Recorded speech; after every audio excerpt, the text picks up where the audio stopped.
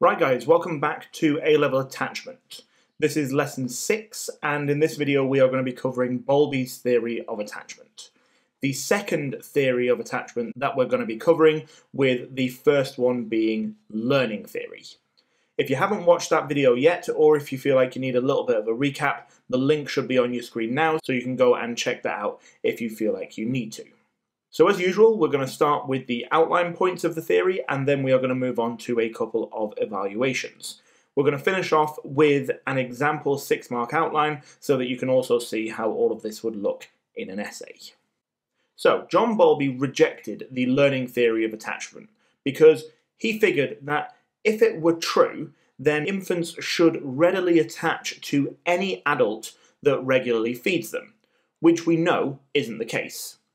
So instead, Bowlby took his inspiration from the work of people like Lorenz and Harlow, and he suggested an evolutionary theory of attachment. A theory that sees attachment as an innate process that provides a survival advantage. Bowlby suggested that, like imprinting, attachment evolved because it ensures infants stay close to their caregivers, which protects them from danger, whether that was predators 100,000 years ago or traffic and electricity today. Now there are several elements to the theory, all of which we are going to go through in this video.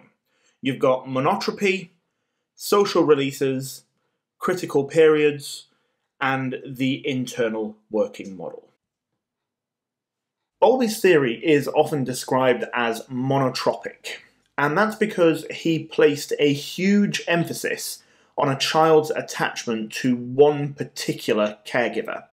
And he believed that that attachment to their caregiver was different and more important than any other attachment that they were going to form in their lives. Although Bowlby generally referred to this person as the mother, it doesn't have to be the biological mother. It's the infant's primary attachment figure, whether that's mother, father, auntie, uncle, grandma, whatever, it doesn't matter. And Bowlby said that the more time spent with this primary attachment figure, the better. He outlined 2 laws or 2 principles to emphasize this idea. The first one is the law of continuity, and it states that the more constant and the more predictable a child's care is, the better quality the attachment will be. And the law of accumulated separation suggests that every bit of time away from the mother all adds up. And so the safest amount of time to spend away from the mother is 0. Moving on, Bowlby also suggests that infants are born with a set of innate, cute behaviours, and these can be physical but also behavioural. Things like smiling, cooing, and gripping onto things. And these behaviours encourage attention from adults, and their purpose is to activate the adult attachment system, and they make the adults feel love towards the infant. Okay, so those behaviours trigger an innate predisposition in adults to become attached. And these behaviours are called social releases, because they release or trigger social behaviour in the adult. Bowlby also proposed the idea of a critical period of around 6 months. Now this is a time frame when the infant attachment system is most active and most sensitive to attachment formation. According to Bowlby, this critical period can technically be classed as a sensitive period because it can reach up to around 2 years. But the general idea is that if an attachment is not formed during this time, it will be much harder to form one later in life, and a failure to form this attachment can lead to irreversible consequences in terms of intellectual, social, emotional, and psychological development. And then as a final element, we have the concept of the internal working model. Bowlby said that children form a mental representation of their relationship with their primary caregiver, which he called the internal working model, and it serves as a model for what all relationships are like. It can therefore have a huge impact on the child's future relationships.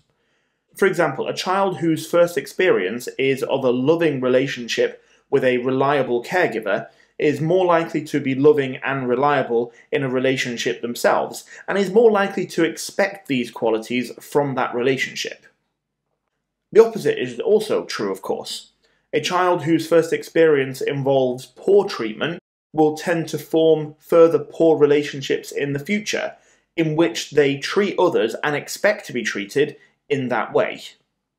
Perhaps most importantly, the internal working model also affects people's ability to parent themselves. Because, as a general rule, people tend to base their parenting behaviour on their own experience of being parented, which can explain why children from functional families tend to have functional families of their own. Because you tend to replicate your first attachment when you yourself become a parent. Okay, so those are the outline points for Bowlby's theory of attachment.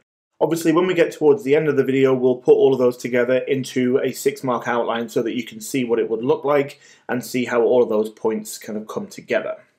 For now, though, let's have a look at a couple of evaluation points. I've got 4 for you, 2 strengths and 1.5 limitations. So we'll start with some support for the internal working model. In 2007, Bailey et al. Tested the idea that patterns of attachment are passed on through generations due to the internal working model. To do that, they used 99 mothers and their 1-year-old infants, and they measured the mother's attachments to their own primary attachment figure, as well as the attachment quality of the babies. And they found that mothers with poor attachments to their own primary attachment figure were more likely to have poorly attached babies themselves.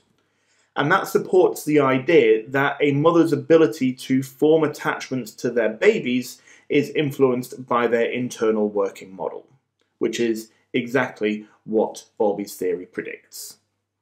However, it does also have to be said that Bowlby probably ignored the influence of other factors that can impact our ability to parent and that can impact our social development and so on. So some psychologists believe that genetic differences in things like anxiety and social ability also affect social behaviour in babies and adults. These differences could then also impact parenting ability. Okay, so somebody who is genetically slightly more anxious or genetically slightly more shy or something like that, that could impact both a baby's behaviour, because you get shy babies and you get more introverted babies as well as outgoing babies, but it will obviously also impact somebody's parenting ability as well. So that means that Bowlby may have overstated the importance of the internal working model in social behaviour and parenting, and may have ignored other factors such as biology and genetics. Another limitation of the theory is that the evidence for monotropy is still very mixed. So Bowlby believed that this first attachment was special and unique, and that only after it had been established would the infant be able to form multiple attachments. But Schaffer and Emerson, in their study of Glaswegian babies, found that although most babies attached to one person first, there was a significant minority who were able to form multiple attachments at the same time. So they didn't form one attachment first, they actually attached to multiple caregivers rather than just to one. It's also unclear whether there is something unique about that first attachment. It does appear to have a particularly strong influence on later life. However, it could simply mean that this particular attachment is stronger rather than different in quality, because any attachment that you form as an infant is going to bring with it the same important key behaviours: emotional support, secure base, all of that kind of stuff. So whether it's actually different in quality is still unclear. So that means that Bowlby may be incorrect in that there's a unique quality and importance to the child's primary attachment, and that, together with Schaffer and Emerson, actually challenges a central concept of the theory, and that is the concept of monotropy. And as a final piece of research support, we have Brazelton et al., who provided evidence that cute baby behaviours are designed to elicit interactions from their caregivers. So as part of their research, they observed babies trigger interactions with adults using social releases. And what they actually did was they instructed the primary attachment figure to ignore the baby's social releases and pretend like they weren't there. And they found that previously responsive babies became increasingly distressed, and some of them actually just curled up and laid motionless on the floor as a result. So that illustrates the role of social releases in emotional development, and it does show that they're important in the process of attachment development. Okay, so those were your 4 evaluation points. I'm now just going to quickly finish off by putting everything together into a 6-mark outline so that you can see how it would all fit in. So as normal, I would suggest starting with an introductory sentence. For this one, I would suggest that you talk about the fact that Bowlby took an evolutionary approach to explaining attachment. You can use keywords like innate and survival to show an examiner that you know what you're talking about. In my second paragraph, I have put in the concepts of monotropy, critical period, and social releases. I've given a little bit of detail on all of them. You can see that I've given a little bit more detail to the critical period, but it doesn't really matter how you do it. I would just kind of put them all into that particular paragraph. And then I would dedicate one final paragraph to the internal working model. And there is definitely quite a lot to say about it. Okay, the one thing that you need to be a little bit aware of is that this outline is traditionally a fairly long outline. There's quite a lot to say, and everything seems quite important. So I would definitely practice writing this under time conditions, and I would see if you can actually get it all down in around 10 minutes. If you're taking more than 10 minutes consistently to write this outline, then I would start to consider which bits you could potentially take out. So, for example, this sentence here that I've highlighted for you is one that you could potentially remove. It's not the most important sentence, and it is definitely a sentence that just is designed to add a little bit of extra detail, so you could take that out if you wanted to. Okay? So, that is the end of the video. I hope it's all made sense and I hope it's been useful. If you've got any questions, please pop them in the comment section below and I will do my best to get back to you ASAP. Thank you very much for listening and I'll see you in the next one.